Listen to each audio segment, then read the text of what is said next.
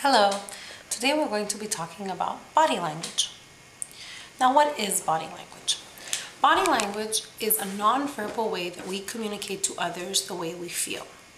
We can do this with our posture, we can do this with our facial expressions or any other gestures that we can use with our body, or we can do this with our eyes. Now, these messages or cues that we send off to other people are interpreted by others subconsciously, mostly, sometimes consciously, as a way that we are feeling or a way that we are thinking. Usually, these gestures, these movements, these actions are reflexive. We do them without thinking. However, the other person interprets them to mean how we are feeling. Now, body language can be either positive or negative.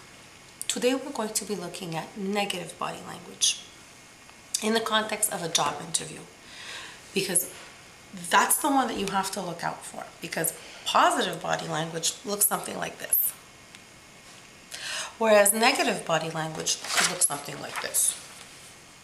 So today we're going to look at negative body language. I hope it helps. Avi, why don't you tell me a little bit about your last job? My last job, I was doing technical support and I was helping people fix their computers. And how long did you do that for? I did that for about 5 years. Avoiding eye contact. Sometimes people do this because they are shy. This is avoiding eye contact. This is eye contact. What Avi was doing was avoiding eye contact. This suggests to the other person that you are evasive, indifferent, insecure, passive, or nervous. So Avi, can you tell me some of the things that you think you can improve on? I think I can get better at organizing my time. Scratching head. That indicates to the other person that you are bewildered. Bewildered or confused.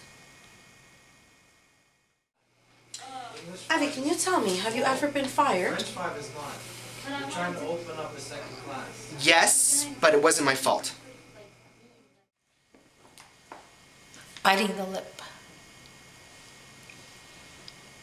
The other person thinks you are nervous or fearful or maybe anxious. I'm looking over your CV. Can you tell me why you changed jobs twice in the last year? Well, there was a problem. I was late sometimes for work and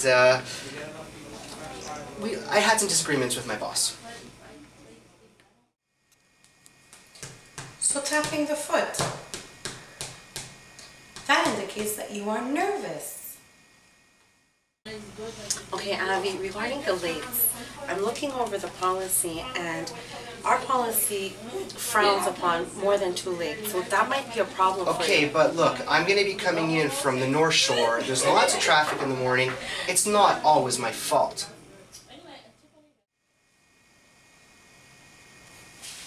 Folding arms.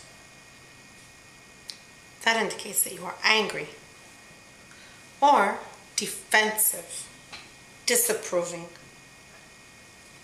or in disagreement. Okay, so normally we would start you at a higher salary, but given your experience, we're going to have to start you at a lower one. Really? Narrowing eyes.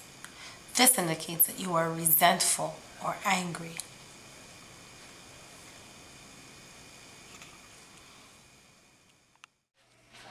By the way, I should tell you that all of our employees receive free membership, and if you don't take any sick days and you're on time, you get a $1,000 bonus. Wow. Raising eyebrows. That indicates that you are in disbelief or you are surprised. Now you might say, but that's not a bad thing. It could be if you are supposed to be aware of something. Avi, due to your lack of experience, we're going to have to ask you to take a course.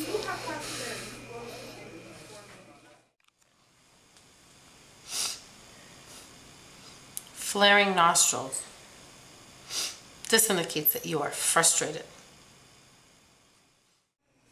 Okay, and can you tell me why you'd like to work here? Well, because I'm kind of broke. Wringing hands. It means that you are anxious or nervous. Oh, I'm sorry, Abby. Just 1 minute. I have to take this phone call. I see.